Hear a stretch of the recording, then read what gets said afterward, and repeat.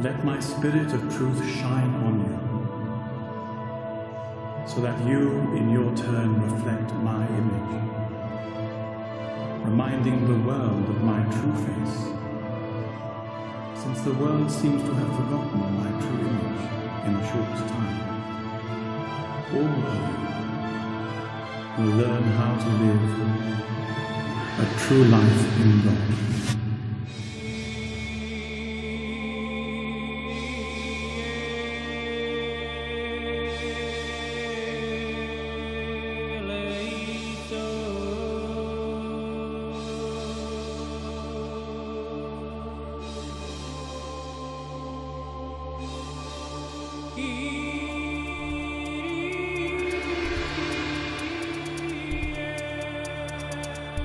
Our pilgrimage is that,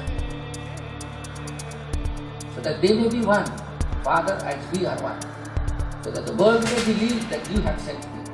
We must continue this prayer of our Lord Jesus Christ for the unity. Why are we gathered here? We are gathered here. It's not just, having a good time, looking at the countries and some of them swimming, but the major reason we are here, it's because He wants it. Jesus.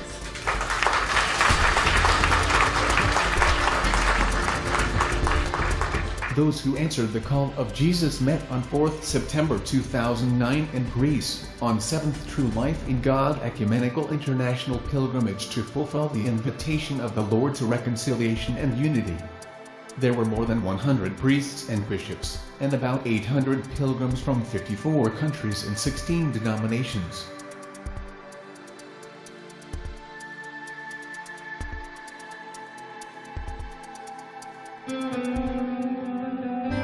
We have to start with alphabetical order.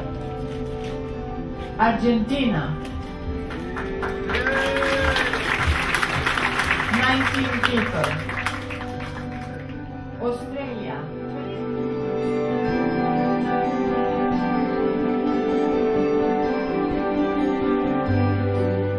Venezuela, 5.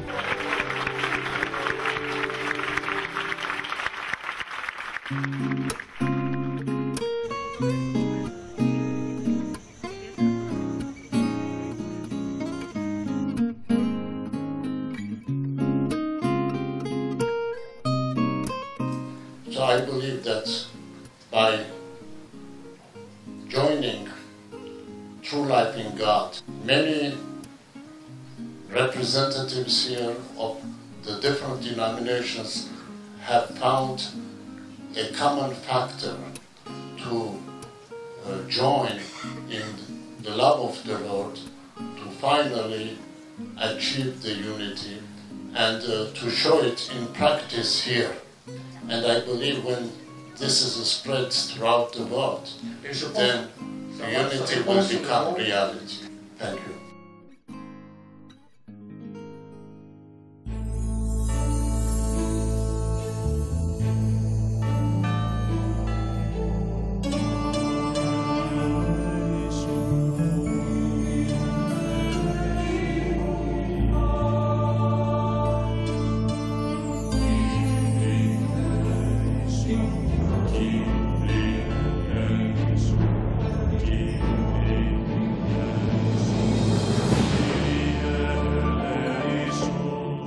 So that they may be one.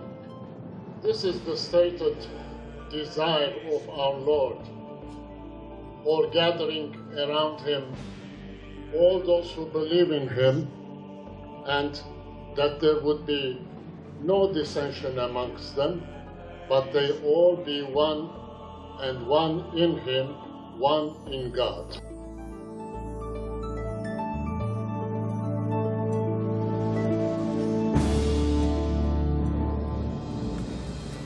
Je suis l'archevêque Georges Haddad, archevêque de Césarée de Philippe, au sud du Liban. De l'église grecque melkite catholique. I am Archbishop Vincent Concesso, Archbishop of Delhi, India. I'm Bishop Felix Toppo from India. I belong to the Diocese of Jamshedpur, which is very close to Calcutta. Thank you. I'm Bishop Abunawalatinsai Georgis from Ethiopia, double rite, native Ethiopian rite, and then serving in Latin rite in eastern part at the border of Somalia. Thank you. Soy arzobispo Isaac Muradian de la Iglesia Apostólica Armenia, primado de Argentina y Chile. I am Bishop Emeritus Raimundo Reboredo Ruiz, the Prelature of Julie in Puno, Peru. And I am very happy to be here. I am Archbishop Gregorius Elias Tabe for the Syrian Catholic Church in Damascus, Syria. Thank you. I'm Archbishop Aris Shirvanian from the Armenian Patriarchate of Jerusalem. I am Archbishop Jeremiah of the Ukrainian Orthodox Church in South America, Ecumenical Patriarchate. Thank you. Je suis l'archevêque émérite du Galilée. J'avais été évêque au Brésil, à côté de Monseigneur de Curitiba là. Et maintenant, je suis à la retraite. Mais comme j'ai dit au Saint-Père quand il a visité la Terre Sainte, je lui ai dit, comme évêque de la Galilée, Jésus, Marie, Saint Joseph, Saint Pierre étaient tous mes paroissiens. Je suis leur évêque. I'm Cardinal Telesphore Toppo, Archbishop of Ranchi. Thank you. Good evening. I am Monsignor Isidore Batticha, Metropolitan Archevêque of Homs, Hama, Ayabrod, in the center of Syria. Thank you. I'm Riyah Abu El Hassel, a Nazarene, the former Anglican Bishop of Jerusalem and the Middle East. Well, good evening, everybody. I am the Archbishop of Galilee. My main concern is to build bridges between the different communities in Israel, between Christians, Muslims, Jews, and Druze. And we are making some breaking news, but we don't make much noise. Thank you for your prayers. My name is George Evangelista Martin Sterra. I'm a Jesuit, Archbishop Emeritus of Brazil. Also from the parental house of Christianity, Archimandrite Hieronymus, representative of the Romanian Orthodox Patriarchate.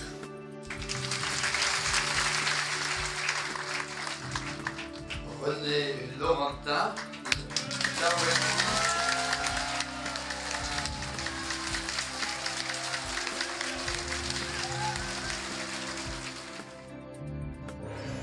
I will share now one message from the many messages that Jesus gave us about his church and unity. I am the guardian of my house and of my household.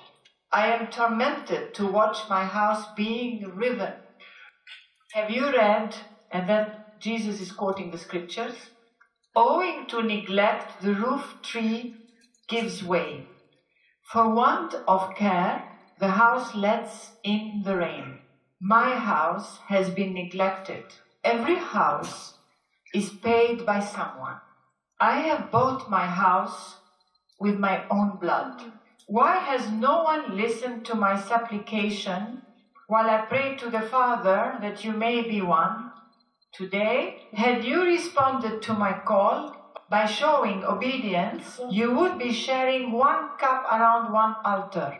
If the churches are able to go beyond the negative obstacles that hinder them to unite, obstacles that according to scriptures are against the fulfillment of the unity of faith, love, and worship among them, I will be faithful to my promise of releasing a time of peace in the entire world.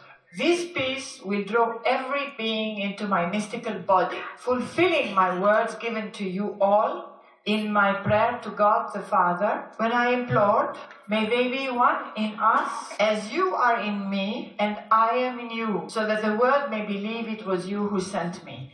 This supplication uttered by my divine lips is echoing every second from heaven still. My words intonated were meant that the whole of the creation must be affected into a spiritual unity and not a unity by a signed treaty. To fulfill my words, the churches must seek first humility and love, graces that can be obtained through the Holy Spirit and through a great repentance. Thank you.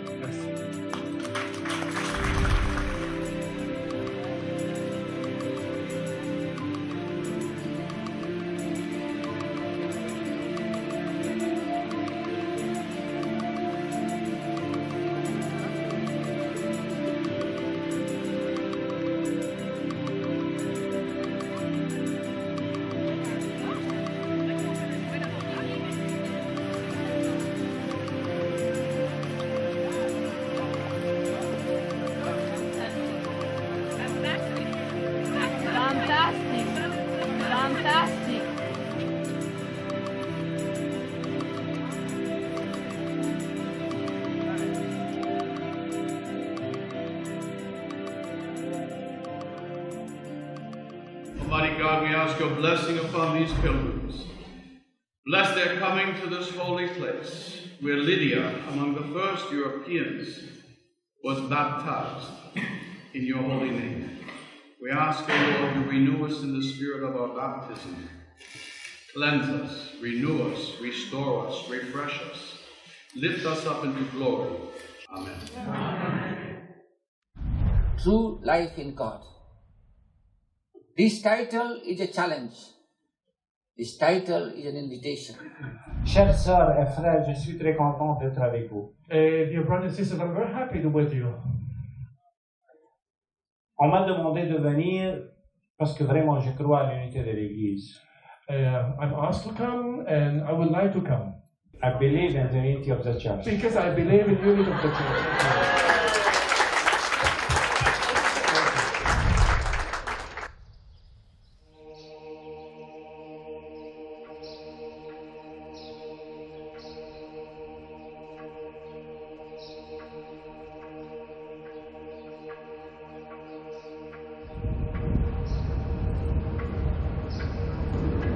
God bless you. It's a great pilgrimage.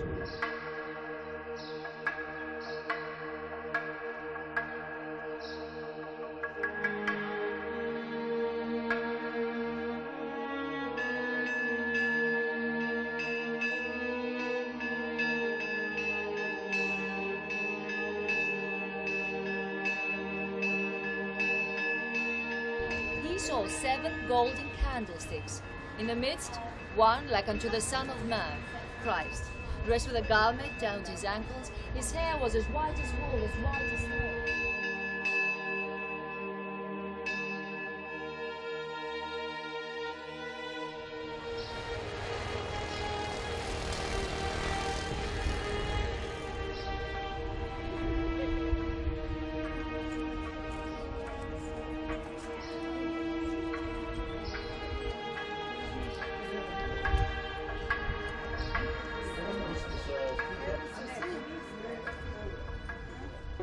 I love you, Messiah, I love you. With the love of Jesus, I love you.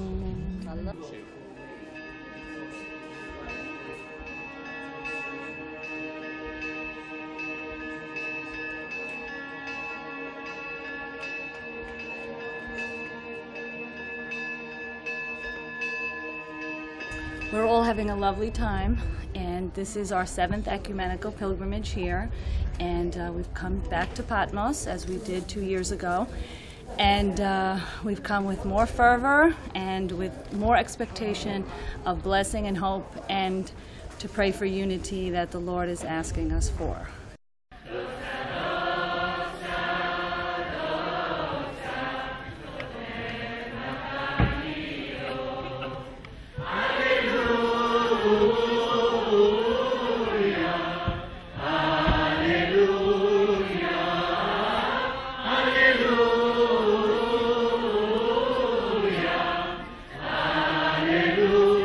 we're going to talk about what Jesus wants from us.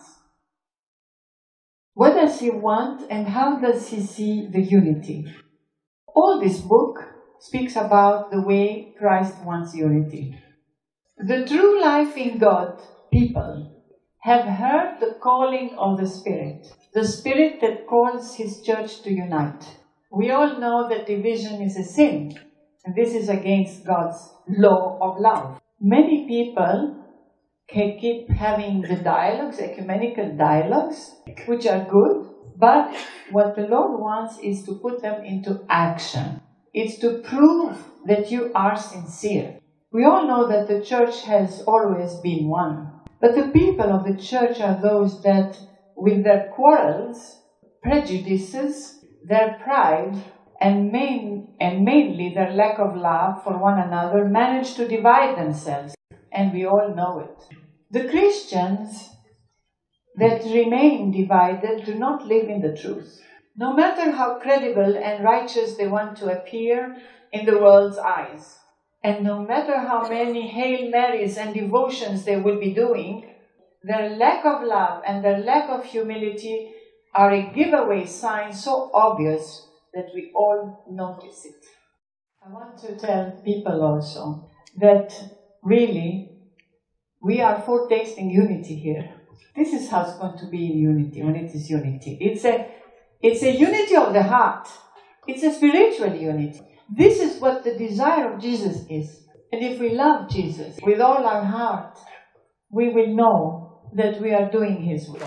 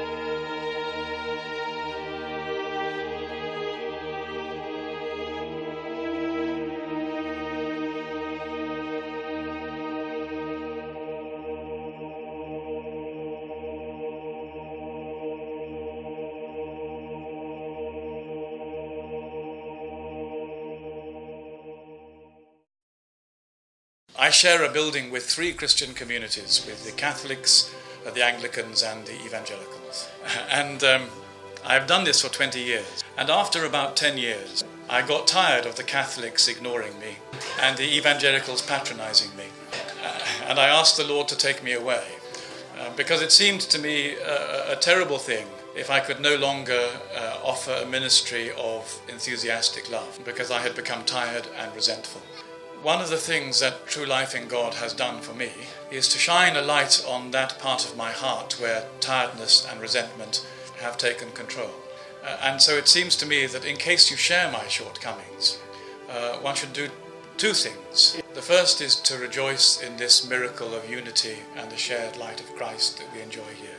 But the other thing, I'm reminded that there are still many Christians towards whom I'm not I find it difficult to find the energy to show the love required. As Jesus said, it is easy to love those who love you.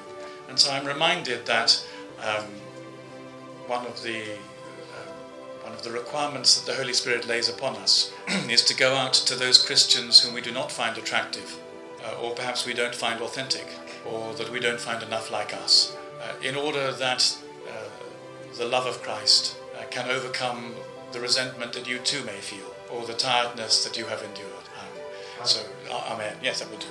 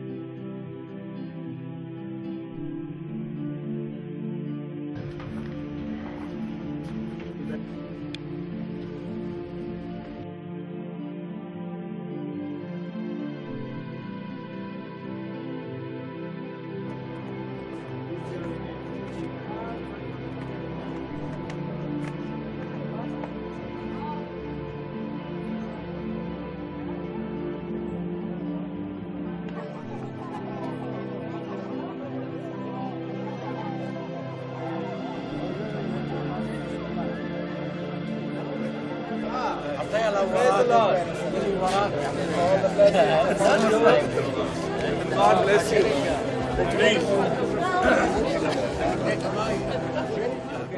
One of the significant prayerful expressions of true life in God has been our unified prayer for a unified Pascha, a unified Easter. Because, you know, that is the greatest scandal, not only to our own people, not only to the people, but also to the non-Christians who look upon us as totally divided, for we crucify Christ 2 times a year. Let me begin by saying I pray for the day when we cease to refer to ourselves as Anglicans, Catholics, Baptists, Orthodox, Maronites, and start saying we are Christians. This requires that people of the faith in Christ become Christ-like, not only like-minded.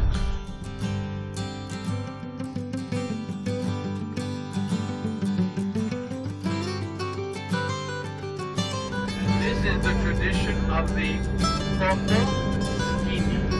Toppo, not skinny rope.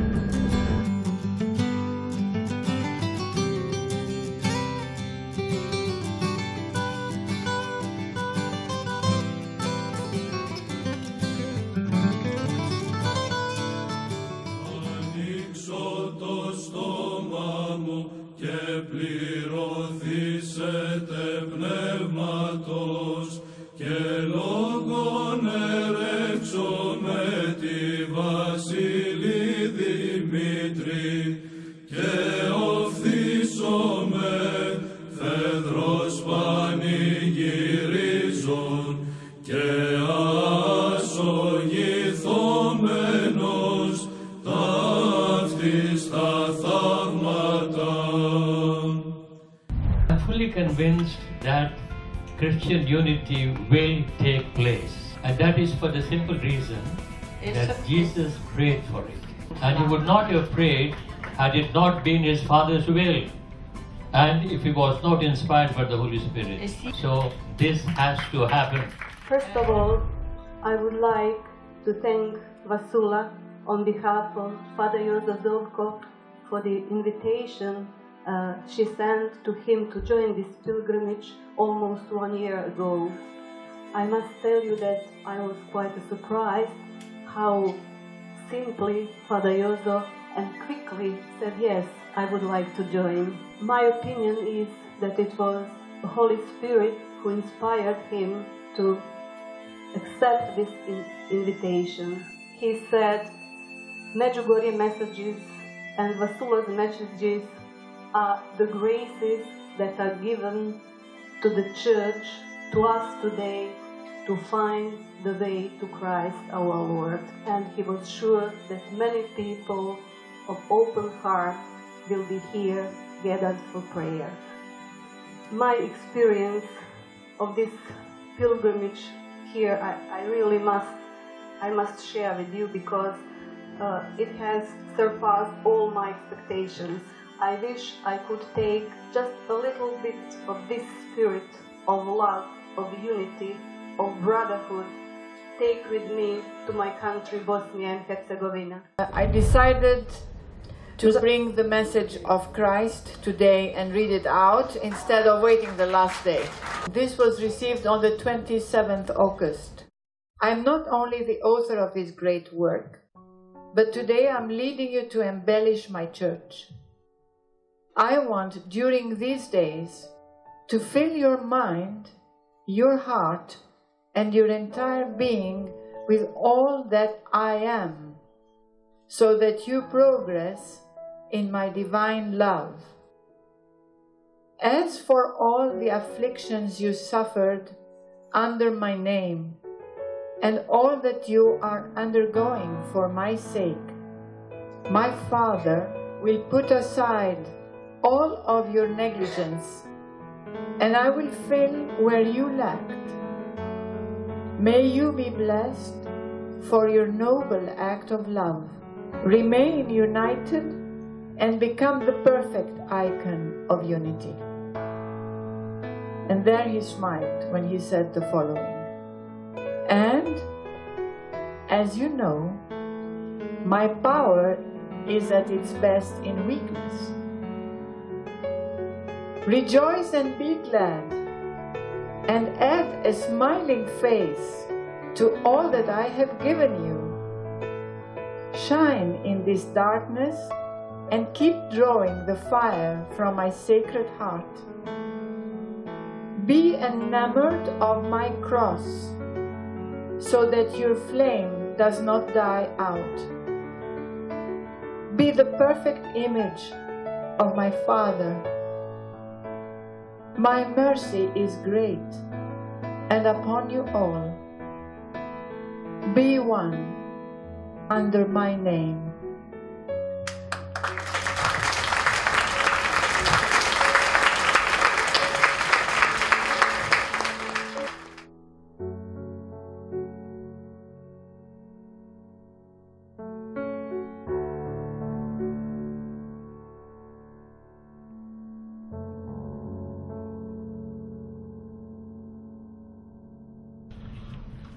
Shalom to all of you.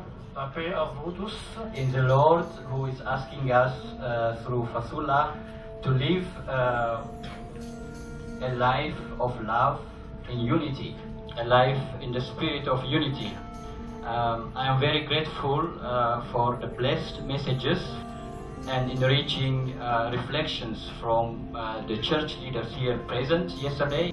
All is about unity and dialogue, and that we as Christians be united, and that we proclaim together the gospel of Jesus Christ. In this way we can proceed to change the word diabolos in dialogue. Thank you. Nous savons que le Seigneur nous demande l'unification des dates de Pâques.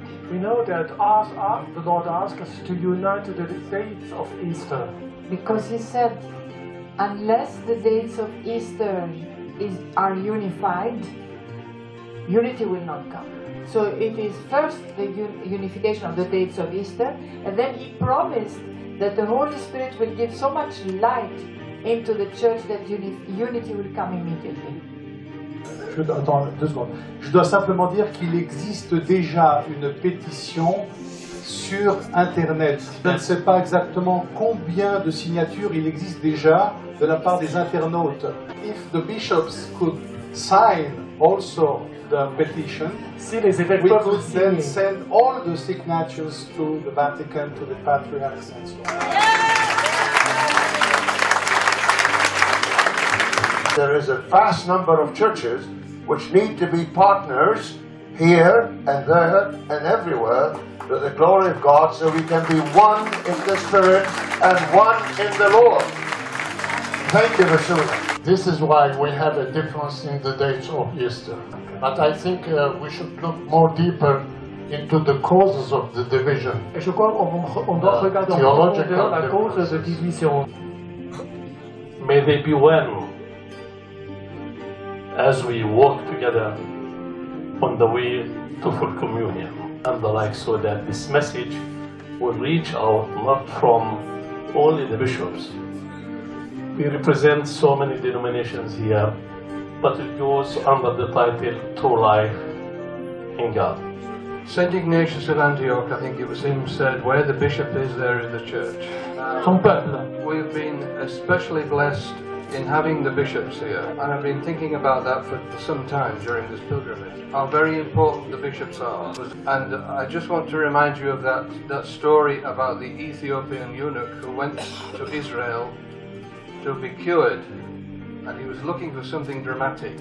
And the prophet Elisha said, go and wash in the river. He wouldn't do it because he thought it was too simple. God is asking us here this evening to do something very simple. He's asking the bishops here to do something very simple, to sign as bishops. Because where the bishop is, there is the church.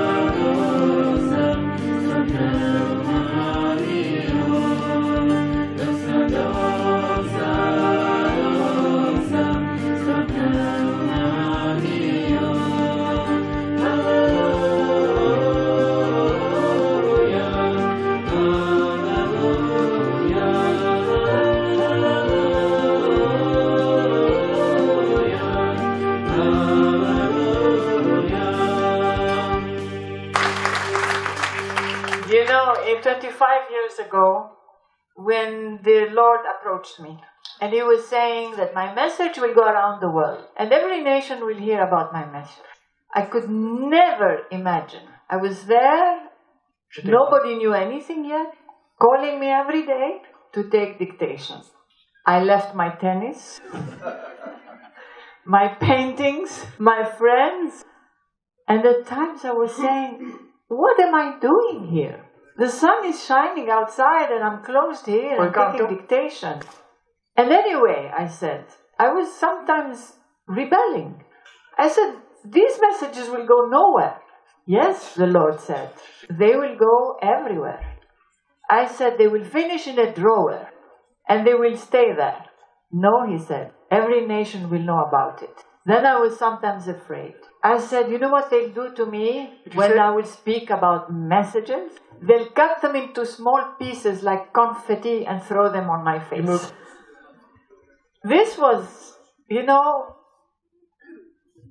a person who never had a catechism, and I thought the church was one, and only the nationalities changed. So totally ignorant.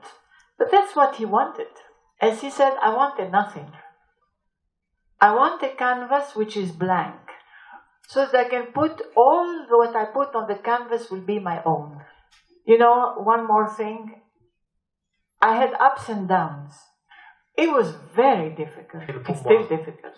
But one day, I just couldn't continue. Because the Lord was saying, go and give my messages. However, He never opened the door. So it was like heavy. And He was saying, don't go out until I tell you. But you will go out. So I told Him one day, you know, your word is wonderful, but it is heavy, very heavy. And one day, I thought I would just, I said to the Lord, can't you just lead, you have reached your aim, your goal. You have reached your goal. To get to know you, to get to love you, and go back to the sacraments of the church. Now you can leave me. And you can leave me to live like everybody. That evening I dreamt. I dreamt of Padre Pio. He was shouting to me in Italian. But he was speaking to me in Italian. I didn't understand anything. But I know he was telling me off. And he was making gestures, you know, Italian style. And in front of him was passing back and forth up to here, St. Francis. And he was saying nothing, just passing by. Donc Saint François ne dit rien, seulement passer devant lui. And then Padre Pio showed me a ladder. I looked at the ladder, which went all the way up to heaven.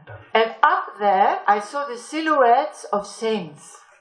I couldn't see who they were. They were far up. And they were making gestures. Et il me fait comme ça, en m'invitant you à have monter. To climb up. And I looked, and I didn't yet put my first foot on that ladder. So how could I leave this mission that the Lord gave? I didn't put one step yet. And then the Lord appeared and showed His heart, full of thorns, bleeding. And He said, are you going to abandon me? How could you? Then I said, no, Lord, coming back. Emmanuel, come, my beloved, come and revive my soul. Come and endow my soul with life. O beloved of the Father, I have opened the door of my heart. Will I have to wait very long before you said, if my children beneath the siege in my heart will leave behind a trail of the most delicate fragrance of your perfume, because your love will remedy my pain.